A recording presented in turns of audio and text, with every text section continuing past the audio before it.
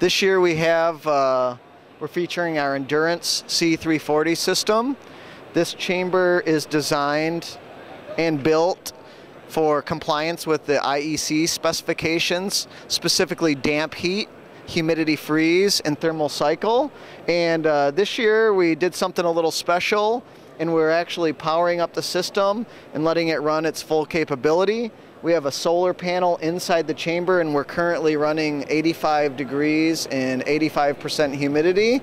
And as a quick demo on the destructive power of this test, I just want to pop the door and give a little display.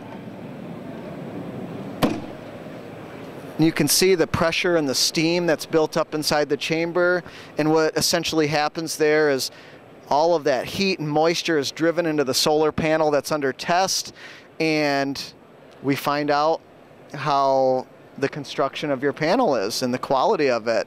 So that's one of the new features here at the Envirotronics booth.